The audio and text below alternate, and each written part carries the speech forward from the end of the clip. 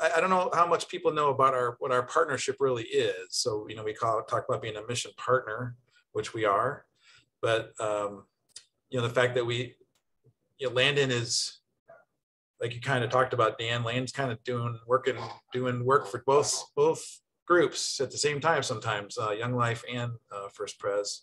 So the church does support Young Life financially, and part of that is with Landon coming on as youth pastor, and so he's kind of works some for Young Life, some for the church, and a lot of times it's kind of combined. When you go to a game or you're leading the weight room, it's you're representing both groups as far as I think we both understand. So it's kind of a cool job. But maybe talk a little bit about how Landon, how that's, or whoever, Dan or Landon, however that kind of works and how it's been working and that partnership that we have, and expand on that a little bit and what the experience has been like. Dan, do you want to go? Do you want me to go? I feel like you're the one living it. Like Jason and I live it from the outsides, kind of looking in. But I think maybe you could tell folks kind of like how that's been, and then maybe Jason and I can fill in what we see. Maybe first, Dan, I'll just let people know how you and I know each other, how it all started. I'm trying to think. I'm coming on 10 years that my wife and I and our kids have lived here in, Northwest Ohio. We moved up from Springfield, Ohio. I always tell people, not your Springfield, but ours. So down around the Dayton area. We moved here to kind of take over Young Life. And one of the first people that in Young Life that kind of caught wind that I was moving up here said, "Hey, I've got this friend that's a pastor of a church. You should reach out to him. He's very familiar with Young Life. He's a great guy. He'd be just, if nothing else, a good friend for you to make when you move there." So met Clint not too long after we moved here, and we started meeting just to hang out. And he's kind of giving me a history of Northwest Ohio from an outsider's perspective, him still at that point being relatively new. And then it wasn't long after that, I think, Jason, that we met each other and I think started getting coffee. And then for some reason, you and Clint invited me to come to, some of the Maumee people that worked with kids in Maumee. And I started going to those things and hanging out. And if nothing else, it was a great chance to meet you guys and to meet other men that were following Jesus and in full-time ministry and trying to figure out how you do that and how you be a good husband. And so, yeah, we just became friends. And I think it was your kind of first exposure to what we do in Young Life. And it wasn't long after we met, you're like, well, I was saying, you're kind of already doing a lot of these things. You're already hanging out with kids. And you're like, well, all right, then I guess I'm a Young Life leader then. I filled out the forms. Yep, made it official. And then I filled out the forms and got a passcode or password to the site. So, yeah. And then you have been nothing but, a bridge builder, I feel like, for the local church. Really, it's building a bridge between people and Jesus. Like, you've been there to, do you need me to drive referees, from the football games over to the locker room? Well, if that's what it takes to serve my community and to show you what it means to serve sacrificially and thanklessly, like I'm going to do that. And you've done that in so many ways in Maumee that I think has helped pave the way for Young Life to come in a way that's non-threatening to kids and to get to share Jesus. You paved the way we had someone kind of before Landon that was working at Maumee, Emily Kerfus, who was around the church for a while and helping out. So yeah, the three of us, Clint, Jason, myself, kind of started brainstorming what would it look like as Jason moved into the role that he's in now, and it kind of left a void in having a youth pastor at the church. We started brainstorming what would it look like to bring someone in that is going to work for the church, but also use Young Life as a tool to get to kind of indirectly build the church, but to be on mission in Maumee. So we started dreaming about this. I don't know what we talked about this for years. I feel like before we felt like we had the candidate and we were in the position to be able to do it.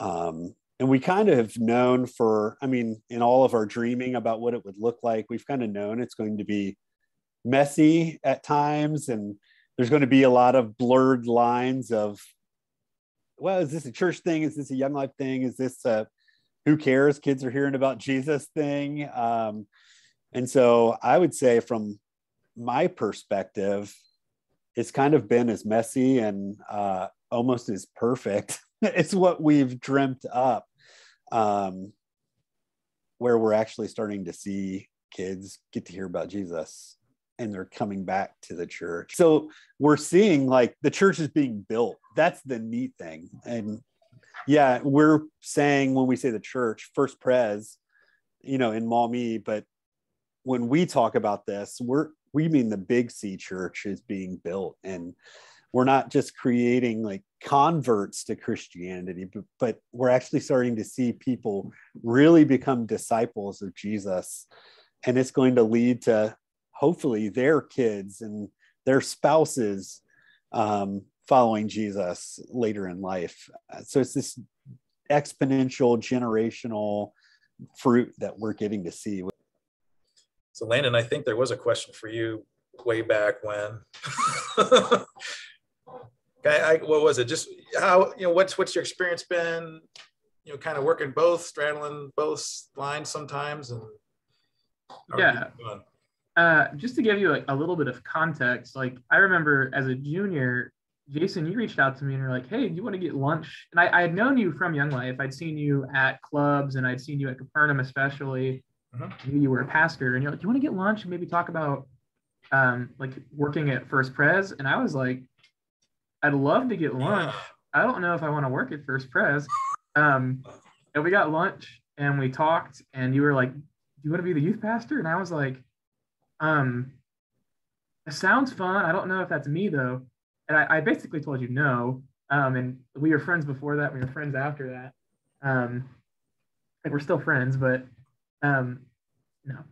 But then like my senior year of college rolled around, and if you haven't heard this through the grapevine, or I haven't told you, like I'm probably an unlikely candidate to be the guy that's doing the 1 foot in each side of the pool or blurred lines or however you want to call it.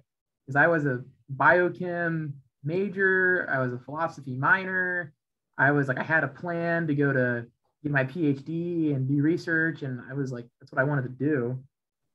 Then the Lord pulled me this direction. And I was really excited because in my mind, the partnership was be the youth pastor for First Pres and like fulfill the duties to the church and the church family, which is basically spend time with kids. And then it was be a Young Life leader, help equip college volunteers and organize and do things that I feel like I'm gifted at, and spend time with kids. I was like, well, yeah, it seems like a no-brainer. Like, let's just go spend time with kids and have more resources made available to us. And like at the time, I was kind of kicking around the idea of like, well, I don't know what ministry looks like long-term. Like, could I work for Young Life forever? Maybe. Like, could I go work at a church and be a pastor one day? Maybe. Like, I was interested in seminary. I'm in seminary now, very like mildly, but I am. So it's been challenging at times because I can't be at everything, but it's been so rewarding because like the weaknesses of one group are almost always made up by the other. So like at least here, like we in Young Life, like you're a leader, you're in the community, you're being with kids, you're doing things the best way you know how. And like I can't afford to take 6 football players out to eat. But because of the resources of the church, I can say, hey guys, do you want to go grab food? And a couple of them will say I can pay, and a couple of them will say I can't, and I can say I can cover you. And we can go and have a meal and build relationships. And you do that once, and then the next couple of times kids realize like, oh, we're going to do this. They order off the appropriate menu, or they bring some money, or whatever they do. And I've learned a lot from both groups too. Like when you work just with high school kids, if something starts at 7, it really starts at 7:15. If you're working in the church, if something starts at 7, it starts at 6:45. And I learned that the hard way at First Pres. I was showing up to things at like 6:55. They started at 7. I'm thinking, oh, I'll get here with like the first, like the kids who are early, and there are parents in the parking lot waiting on me. And I'm like, what's going on? Am I in trouble? So like, I think that's been really fun. And I've learned how to like communicate with parents infinitely better. Part of our Young Life training, we read a couple of books, and one of the books talks about this group called D4, and D4 comes out of Deuteronomy 4. It's a famous Bible chapter on parenting. And the author's like main takeaway was something like, kids don't need youth pastors. Kids need adults who know Jesus in their life. And their parents have to be part of that. And they probably do need a youth pastor, and they probably need a teacher, and they probably need like a grandparent or like someone older than them. They probably need someone that doesn't look like them. And, I think that guy actually said they need like 5 adults. But anyways, in Young Life, we work primarily and sometimes exclusively with kids. And in the church, that's not the case at all. I get to work with kids and parents and elders and deacons and folks at the church who want to be involved. Like Molly Elrod, I hadn't met her because I came on staff at First Pres during COVID. And eventually I sent out an email to some people who said, hey, I'm looking for help with running things. I need some people to help me run junior high, especially. And Molly sent me an email and she said, I'd love to. And Molly's a mother and she's amazing. And she brings a different insight to things.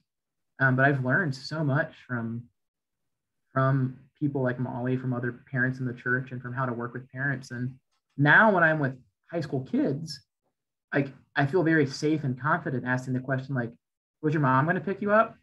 Can I talk to your mom? And then I can go and build a relationship with the parent. And when the parent knows who you are, when the parent knows what Young Life is, and it's not just this thing their kids get away to go do, but it's actually a person and an organization investing in their kid. Now the parents invested too. It's been awesome. So, and I think I'm getting to draw from the strengths of both Young Life and the church, and it's been absolutely wonderful.